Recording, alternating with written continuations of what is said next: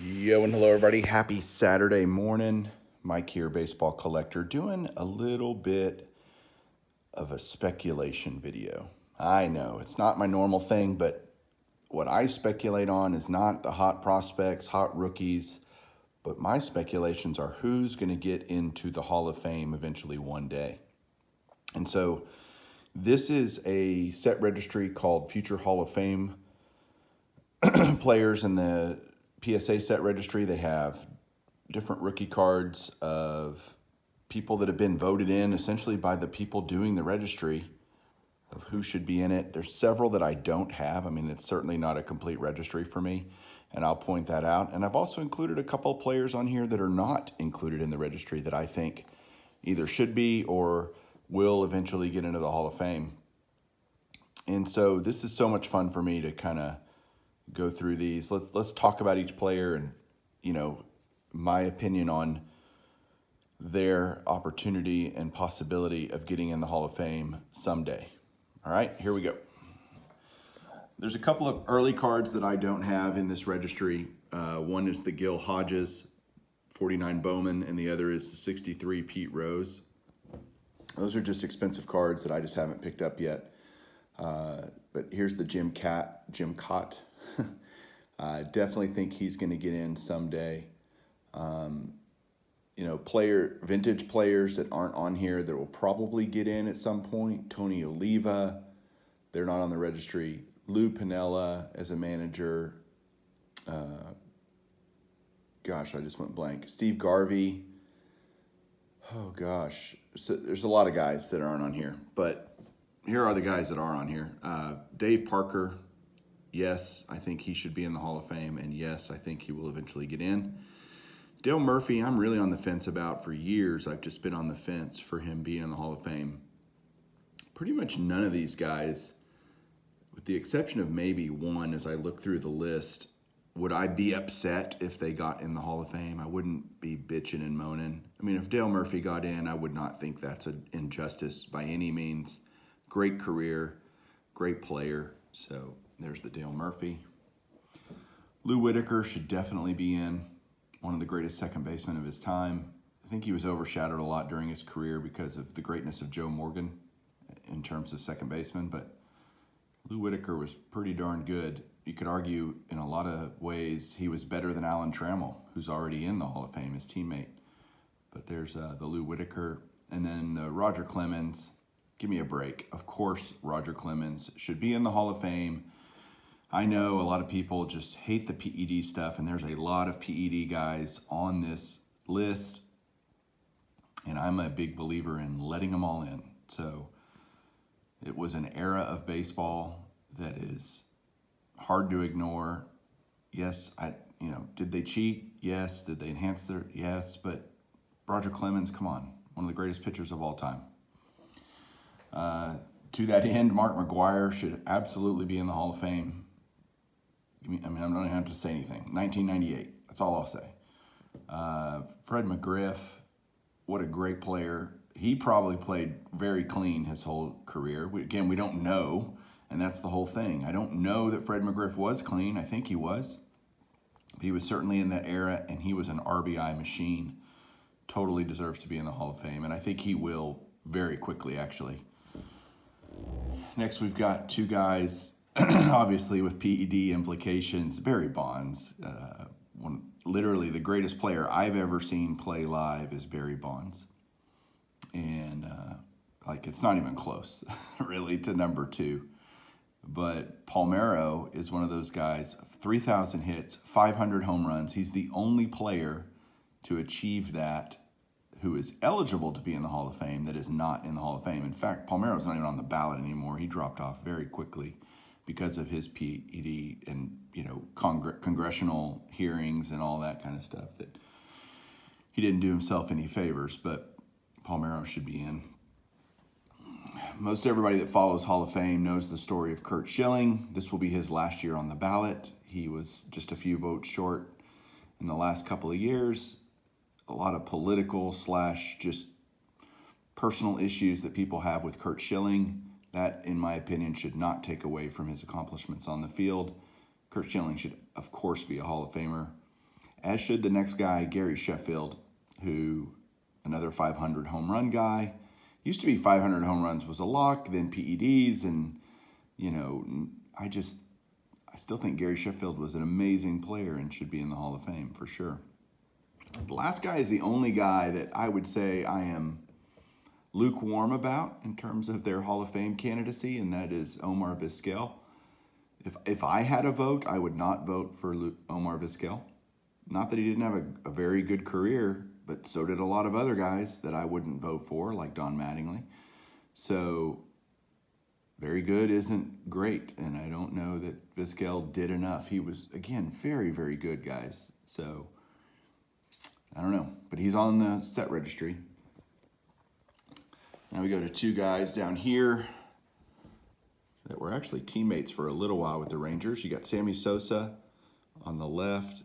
Of course, same argument I would make for McGwire, except Sosa probably even had a better career, 600 home runs, and just amazing. Juan Gonzalez, you know, everybody just dismisses Juan Gonzalez, but I don't know that in the early to mid-90s, you would say there was a more feared hitter than Juan Gonzalez, save maybe Albert Bell, was just a beast. By the way, Albert Bell is not on this list. Griffey, of course, in those days. But Juan Gonzalez was a monster. He was a beast. Now, did he do it for 20 years? No, and I think that cost him. PED speculation? Yes, I think that cost him. But 2 MVP awards, several home run titles. I mean, Juan Gonzalez needs to be considered more than most people think he does. Manny Ramirez, again, if you were to say feared hitters of the late 90s for sure, Manny Ramirez would be at the top of most people's list. Just an absolute beast, raking it from the right side. Yes, Manny should be a Hall of Famer. The next two guys share a bunch of controversy. Just there are people that debate on both sides of these guys in terms of should they be in, shouldn't they be in. Jeff Kent, probably one of the greatest offensive second basemen of all time at a position where offense is not held at a premium. I don't know. To me, Jeff Kent just screams Hall of Famer, but, you know, he hadn't gotten any. He's just trickling kind of along on the ballot. Todd Helton is on actually a really good trajectory to get in at some point. You know, a lot of people say, oh, he played in Coors Field. Well, again, I always come back to, is that the player's fault? Like, they can't help who drafted them. You know, they're not, he just did what he did with what he had, best he could with the tools that he was given. And yeah, he played in Coors Field. Okay. That doesn't mean he's going to hit the way he hit and all that. There's plenty of guys that play in Coors Field that don't put up the numbers that Todd Helton did. So to me, Todd Helton is certainly borderline, but I would vote for him for the Hall of Fame. Wow, two other guys. We got A-Rod. Really? A-Rod, of course A-Rod should be a Hall of Famer. In spite of the PED stuff, he was still one of the greatest players, literally of all time. And I think he just doesn't get the recognition just because of the negative stuff about his PED use. Scott Rowland, he's a borderline guy for me, but again, he's one of those, if he got in, I wouldn't be upset. He is not on the registry, Scott Rowland. So Rowland and Palmeiro are two cards that I have in here that I think will be Hall of Famers that are not on the registry yet. To get cards put on the registry, they have to, basically they get a suggestion from somebody out there, hey, put Scott Rowland on the registry, and then they go out and poll all of the people that are involved in the registry. Should we add this person? Should we not add this person? And those get done. There have been players that have been elected to the Hall of Fame that never were on the future Hall of Fame list. See, Harold Baines was like that. Ted Simmons was like that. So, you know, just because you're not on the registry doesn't mean you won't get in the Hall of Fame. This is just someone's opinion, or a lot of people's opinions about who's going to get in. Next, we got two guys that I think are total locks. 100% they're going to get in. Adrian Beltre, no question. His 97 Bowman Chrome card, which I love, and the 99 Bowman Chrome CC Sabathia. Both guys are going to get in. 3,000 strikeouts for Sabathia, 3,000 hits for Beltre. Come on, they're getting it. These two guys, it's funny how they're all grouped together in these little groups that make a lot of sense. You got Cabrera, just hit his 500th home run, will undoubtedly get 3,000 hits. Yes, he's going to get in the Hall of Fame, first ballot, no question. Pujols, of course, is another first ballot guy. We'll see how much longer. I guess this is Pujols' last season. We'll see how he finishes his career here with the Dodgers. But no doubters. Pujols might be certainly top 5 of guys that I've seen play in terms of talent and amazingness. I saw Pujols at the 2011 World Series. I went to, I think it was Game 3, where he hit 3 home runs. One of them still hasn't landed yet. It's in orbit around the planet. Amazing. Great player. His 2001 rookie class teammate, Ichiro Suzuki. I have several rookies of Ichiro and Pujols for that matter. But what's funny is they include in the registry the SP Authentic, which is actually a numbered rookie card. And I don't agree with the card they used for that. I think it's, first of all, it's super expensive. And I think it should be a more obtainable rookie card for more people. So whether you use the Topps Chrome, something that's just easier to get than the SP Authentic. But I had to include rookie cards with these guys because, of course, they're getting in the Hall of Fame. Ichiro is, no doubt. All right, we got a trio of pitchers here coming up. We've got Verlander, Kershaw, and Max Scherzer. I'll show these guys together. I have them all in PSA 9s. We've got Verlander's 05 Topps draft pick card and the 08 Topps update, Scherzer and Kershaw, both of which are teammates now. But these guys are all no-doubters, like literally could retire right now, and they're getting in. So I love it. Both are, or all three are incredibly dominant of their era right now. You could argue Scherzer's pitching lights out for the Dodgers. Kershaw is being Kershaw.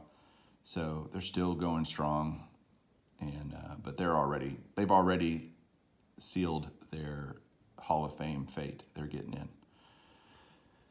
Last two guys, one's a no-doubter, one's a maybe. I am missing, kind of in this era, I don't have a Yadier Molina, which I think he'll get in, although I'm not as high on Molina.